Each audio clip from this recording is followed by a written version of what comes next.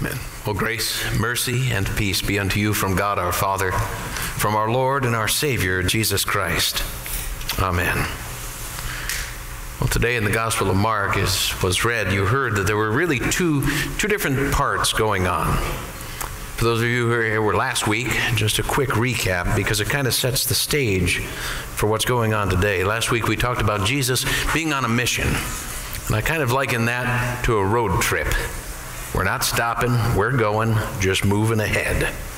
Well, Jesus was on a mission to go to Jerusalem, to get there and to die for the sins of men. That's what his Father had ordained from beforehand. There was a little interruption along the way. Jesus had cast out a demon from a boy who was struggling, the Father pleading with him. He took a bit of a time, but his mission wouldn't be deterred. He would keep going ahead. So we come to our section today. They departed from there and passed through Galilee, and he didn't want anyone to know it. You'll see that theme throughout the Gospels, that Jesus says, don't tell anyone. Don't tell anyone. And it seems almost like a mixed message, because usually preachers and pastors and fellow Christians will say, tell the world about Jesus. Well, now's a good time to tell the world about Jesus, but in the Gospels, there was a good reason. See, as Jesus had left the region of Caesarea Philippi and was making his way towards Capernaum, there was a struggle. They wanted to make Jesus king. They wanted to elevate Jesus to a political figure, to be the ruler of Israel, but not Israel in God's terms, in Israel in their terms, which was the current nation of Israel, where guys like Pontius Pilate and Roman centurions roamed the streets. Even the disciples had gotten caught up in it a little bit. See, that's kind of the backdrop for as they were walking on the road, the scripture says. Jesus taught his disciples, the Son of Man is being betrayed into the hands of men, and they will kill him. And after he is killed, he will rise the third day. But they did not understand, it says in verse 32, and they were afraid to ask. That's a marked difference from what the disciples normally do, right? Just as you were taught in school, if you don't understand something, what do? Well, you put up your hand, you ask questions. Same thing here in the church. If you read something in the Bible, nothing makes pastor happier than to get those Sunday afternoon emails saying, hey, I read something. You said something. Can you explain a little deeper? I want to know more. That's a great thing for a disciple to do. It's a good thing for a student in school to do as well. Don't just let it pass you by. It might show up on a test. Fortunately for the Christian, that's not going to be the test. When we get to heaven, there's no little multiple choice and, I'm so sorry, your grade doesn't pass. So we're good on that.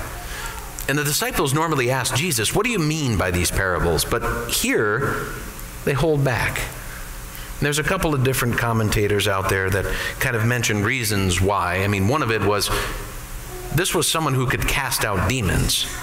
They just couldn't for a moment believe what Jesus was saying. Now, this is not the first time he said it. He said it in Mark 8:31 as well, that Jesus would be tried by the Sanhedrin, that he would die and rise again.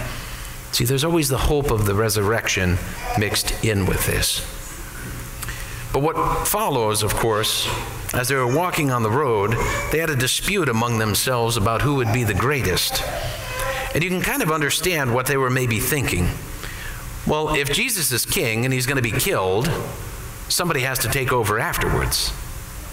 And here comes the very human and the very real struggle that's going to take place.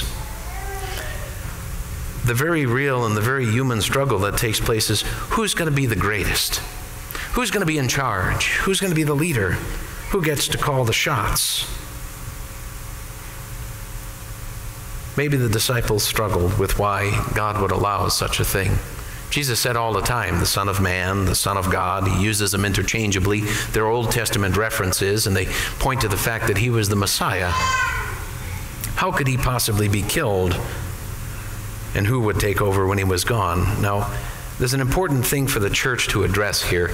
And I've shared with you a few times when I'm out evangelizing, witnessing, call it what you will. Anytime you share the word of God with someone and what Jesus has done, you're being an evangel, and that's a good thing. when I talk with people, usually one of the first questions that comes up is what we know as the theodicy question. If God is so good, how can he allow evil in the world? And it's certainly a valid question. Now, most people just kind of stop there and say, well, I don't need to believe about God. But ultimately, we have to wrap our heads around understanding evil in the world. Where did it come from? Why did God allow it? And why doesn't God just put an end to it? And I'll be honest, even as a student of the Scriptures, I often struggle with that too. I read that God is good, but really atrocious things happen in this world. If God really loved us as his people, if he loved the world like his word says he does, wouldn't he just put an end to war and rapes and child abductions? Wouldn't he put an end to cancer and suffering? It seems to make sense on the surface, doesn't it? So usually when I'm challenged with that, there's a couple of different ways to kind of explain it. The one that's in our text for today has to deal with God's plan. See, God plans some things to take place. And a lot of times we as human beings don't understand why. I can't explain why somebody's daughter got abducted and had to suffer the way she did. I can't explain why somebody gets shot in gang violence just walking down the street. I don't necessarily have the whole picture.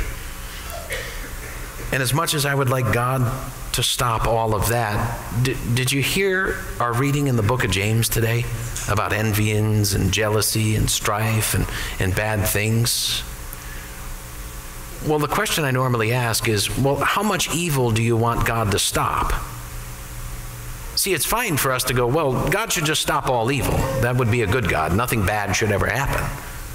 Well, the reality is, if God stopped all evil all the time, that means he would have to take my life right this very day. Because I'm not perfect. I hurt my spouse, I hurt my kids, I hurt others around me. I think things, say things, and do things that Christians ought not to do. So if I'm busy doing evil because that is my nature, that's what we confessed at the beginning of service, then none of us should live, right?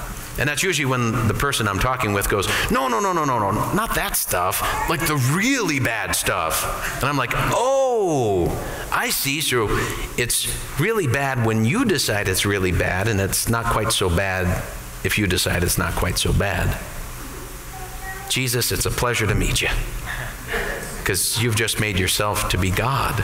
See, we as the pot, we as the clay, in our sinful nature, that's where evil comes from. It comes from us. We decide, we choose evil. Our sinful natures lead us to sin, and we give in to the temptations. That's why it says, resist the devil and he will flee from you. James wasn't kidding. But we give in, and we give in to the things we know we shouldn't do, and it hurts others around us. And we want to say to God, well, we have a better way than you. Well, in the context of what we have here, I dare say the most evil thing that ever took place was the trial and murder of Jesus Christ. Even the malefactor on the cross was able to say, this man's innocent. Pilate, well, this man has done no wrong. Everybody along the whole way knew that it was out of envy and jealousy that Jesus had been put on the cross. And from the prophet Jeremiah today, like a lamb led to the slaughter, right? Jesus didn't resist. He was handed over into the hands of sinful men. So if Jesus and what happened to him was the most ultimate evil, and I dare say it is, and God was to stop all evil, as a theologian, I now have a conundrum. Because even though I want God to stop evil, I'm failing to recognize that through the evil of humanity, God brought about the salvation of my sins. He redeemed me by the blood of Christ. Had God stopped Jesus from being murdered on the cross, where then would the sacrifice for my sins be? They couldn't be anywhere. Because each of us gathers every single week thankful that Jesus ascended the cross. was delivered into the hands of sinful men, that his blood might be shed for the healing of the world. We forget that our God is the one who brings beauty from ashes. We forget that we have the same God who let Joseph be sold into slavery, sit in prison so that he could ascend to be second in command in Egypt and spare his people of a famine because he was a wise leader who brought things into a storehouse. See, we understand evil and suffering in a different way than the world does. The world is screaming, "Let it stop." The Christian is screaming, "Lord, let it be to your glory." See, that's a different understanding. Now, we don't go looking for suffering. We don't go rushing into it as fools. But we do have a different perspective, saying, yes, it's tragedy. Yes, we pray against it. But the Christian can always pray, "Thy will be done," because we don't see the beginning and the end. If we're lucky, we might get 90 or 100 years. A few people live past that. That's a pretty small view when you have a God who lives in eternity. How can I know what he's doing? How do I know how all of this is going to play out? I'm talking the little things in my life. I know the bigger picture. The bigger picture, as we sang, is we will rise from the graves when Christ returns. We will reign and rule victorious, and all of the things of this earth shall pass away. Those things we know to be true. But I can't tell you what God will make of the ashes and the beauty that he can bring. The scriptures teach us that all things work together for good for those who love the Lord, who trust in him. And yeah, the times can be hard, the times can be rough, but Jesus walks in the valley with us. That's kind of the whole point of this scripture, is that God is never far from us in our struggles, but he's there with us in the midst. As we suffer, he suffers too. God will bring about his plan and his purposes through all of it. But the disciples, of course, were busy arguing, okay, well, if Jesus is gone, who gets to be in charge? And that's where the whole money thing with Peter comes into play. We know that Jesus had Peter, James, and John, right? The inner circle. Anyone here ever been part of an inner circle? All right, I'll put my hand up. Every now and again, I get let in. And then you know what I do to those who are on the outside? You're out there, I'm in the inner circle. Ooh. It's our sinful human nature, right? We love to be part of that inner group, and those guys are out there. Peter, James, and John, you can almost hear the argument going on, and we know from other scriptures that, James and John, the sons of Zebedee, they're like, "Hey, Lord, can you grant us a favor?" He's like, "What do you want?" "Well, I want to sit on your left. I want to sit on your right." The seats of power and glory. And we can see how that in the Christian church, as it was mentioned in James, and a couple weeks ago I mentioned about Jesus, he doesn't show partiality. He doesn't look at the checks you write and go, well, you get away with more than that guy. He doesn't make those kinds of judgments. Everybody matters in God's eyes. He doesn't show that partiality. If you want to be the greatest, Jesus would teach, you have to be the least and the servant of all. And that's really hard to do, because if we admit our human nature for just a moment, don't we love to be served? None of us wants to work all day long, come home, have to do the dishes before we cook the dinner, and then have kids jump on Fortnite without even saying thank you. Who wants that? But can you do that with a servant heart, with cheer in your heart, knowing that as you've done for others, you've done unto Christ? As you've served others, you've served your Lord. As I mentioned last week, it's real easy to love God. He's perfect. But loving your neighbor as yourself and doing good to those who aren't always so nice to you elevates and raises that bar. And that's what Jesus is really trying to teach. And that's why he takes a little kid and puts him in their midst. Now, parents in the days of old, they of course loved their children. Abraham loved Ishmael and Isaac. They loved their children. We love our children today, sometimes a little bit too much. But little children have a unique quality about them, don't they? Even the roughest and the gruffest of people, when they see little children just playing, can often find some joy in their heart. And then when they misbehave, well, they don't like kids quite as much again, but for the most part, we love little kids, right? They laugh and they cheer and they giggle and they smile. And I have yet, in my many years of ministry, to see one of the children kind of kick down the front door and go, "I've arrived." They don't do that. They're not all pretentious. They're not worried about being served first when they're at the wedding table. Usually it's because they've grabbed all of the candy from the side dishes anyway. But, children are just innocent.